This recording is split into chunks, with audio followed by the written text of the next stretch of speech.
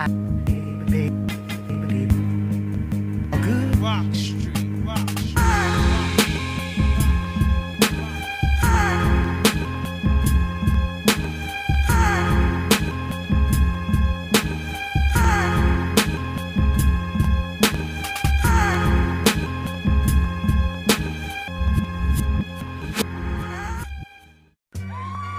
That's ill, that's ill.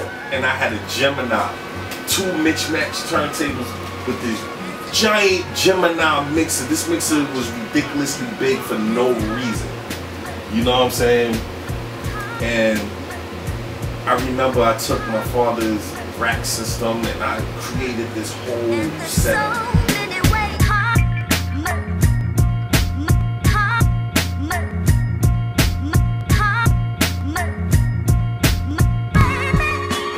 So I went back and I bought a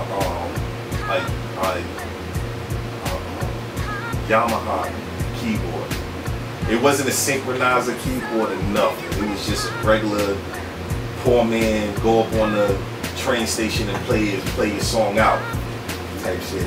And I had the sampler and I would sample these songs and I would use the drum kit on the keyboard with 2 tape decks, and I record the sample and I'll bang the drums out live, like through the whole song, bang the drums out. Then I would take that tape, flip it in the other tape deck, put what I just played, take what I just recorded, put it in one tape deck, take a brand new blank tape, put it in that tape deck, play what I just played out and add whatever else to it and flip the sample. Take that tape, flip it again. By the time I did it, it was so distorted, but it had everything that I wanted in tracks. You know what I'm saying? It was the illest thing right there. And then when I got a little bit more money, yeah, I had this music in my head and I had to use what I had to get this music out.